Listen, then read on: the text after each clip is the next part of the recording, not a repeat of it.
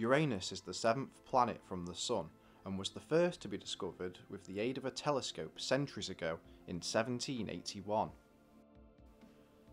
When discovered, it was seen to be the only planet to be tilted at 90 degrees, making it appear to spin on its side with the pole pointing towards the Sun.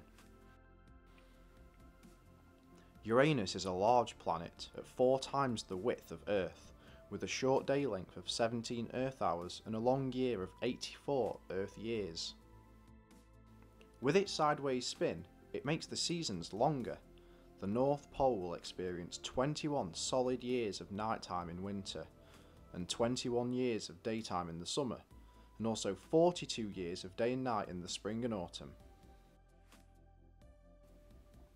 Uranus has 27 known moons, all of which are named after characters from the works of William Shakespeare. As an ice giant, most of its mass comes from a hot, dense fluid made up of icy materials, water, methane and ammonia that sit around a small rocky core.